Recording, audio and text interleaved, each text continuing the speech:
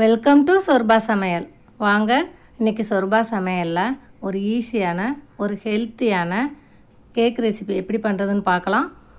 இதில் நம்ம சுகர் எதுவும் சேர்க்கலை, மைதா எதுவும் ஆட் பண்ணலை, தினை மாவும் கோதுமை மாவும் வச்சு ஒரு ஹெல்த்தியான ஒரு கேக். வாங்க இப்போ எப்படி பண்ணுறதுன்னு பார்க்கலாம். 1 கப் அளவுக்கு கோதுமை மாவு எடுத்துக்கலாம்.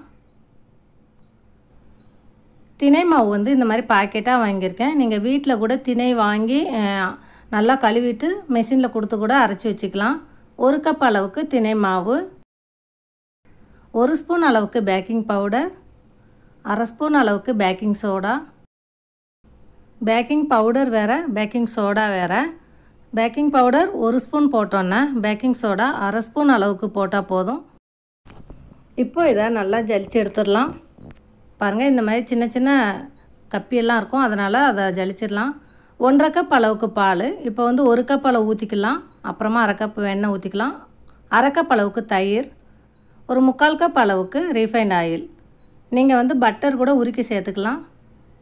1/2 கப் அளவுக்கு நாட்டு சர்க்கரை சேர்த்துருக்குறேன். இங்கே சுகர் கம்மியாக வேணுன்னா ஒரு கப் அளவு கூட சேர்த்துக்கலாம்.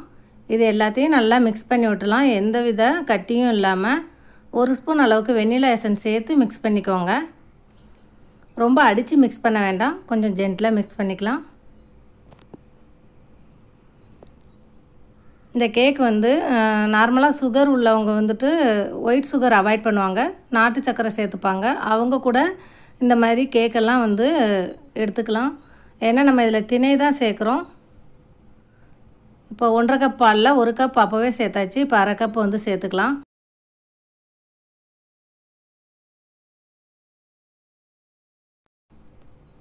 சில மாவோட குவாலிட்டியை பொறுத்து பாலோட அளவும் மாறுபடும், நீங்கள் பார்த்து சேர்த்துக்கலாம்.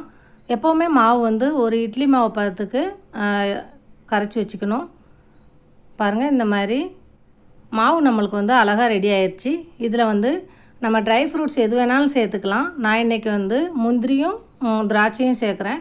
ட்ரை ஃப்ரூட்ஸ் வேண்டாம் அப்படின்னா நீங்கள் அவாய்ட் பண்ணிடலாம். காஞ்ச திராட்சை போட்டுக்கலாம், பாதாம் சேர்த்துக்கலாம், நீங்கள் பிஸ்தா சேர்த்துக்கலாம், எதுனாலும் சேர்த்துக்கலாம். பாருங்கள், இப்போ நம்மளுக்கு மாவு ரெடி ஆயிடுச்சு.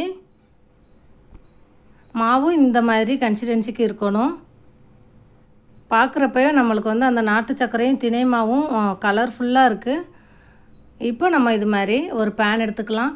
எல்லோரும் கேட்குறாங்க இந்த மாதிரி பேன் தான் யூஸ் பண்ணணுமான்னு. வீட்டில் உள்ள சாதாரணமாக டிஃபன் பாக்ஸ் கூட நம்ம கேக் செய்கிறதுக்கு யூஸ் ஆகும்.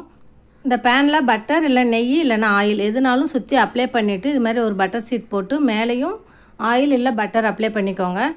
நம்ம ப்ரிப்பேர் பண்ணி வச்சுருந்தா மாவு இதில் கொட்டிடலாம். இப்போ சும்மா மேலே டெக்கரேஷனுக்காக நான் கொஞ்சம் ட்ரை ஃப்ரூட்ஸ் சேர்க்குறேன். நான் ஒரு 5 நிமிஷத்துக்கு முன்னாடியே இந்த பேன் ஹீட் பண்ணிட்டேன். இது சாதாரணமாக நார்மலான ஒரு பேன் தான்.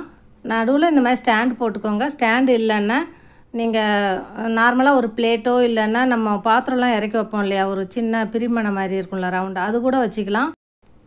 இந்த பாத்திரத்தை மட்டும் ஒரு 5 நிமிஷத்துக்கு முன்னாடியே நம்ம ஹீட் பண்ணிடணும்.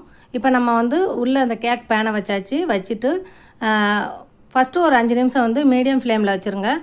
அடுத்து ஒரு 40 நிமிஷம் லோ ஃப்ளேம்லேயே வச்சுருங்க. இது மாதிரி வெயிட் வச்சிடலாம். இப்போ ஒரு 40 நிமிஷத்துக்கு அப்புறமா நம்ம இதை ஓப்பன் பண்ணி பார்க்குறோம். பாருங்கள், இது மாதிரி டூத் பிக் வச்சோ இல்லைன்னா ஃபோக்கு கத்தி எது வேணாலும் வச்சு நீங்கள் குத்தி பார்க்கலாம். அதில் மாவு ஒட்டாமல் வரணும். ஒட்டாமல் வந்தால் நம்மளுக்கு கேக் ரெடி ஆயிடுச்சு.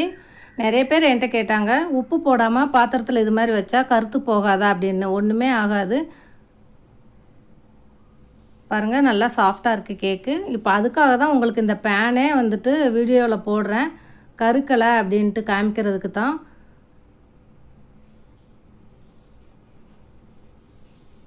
இப்போது நம்மளுக்கு கேக் ரூம் டெம்பரேச்சருக்கு வந்துடும். ஒரு 1 ஹவர் அந்த மாதிரி ஆற விட்டுருங்க. அப்போ தான் நம்மளுக்கு கேக் உதிராமல் நம்ம அழகாக வரும்.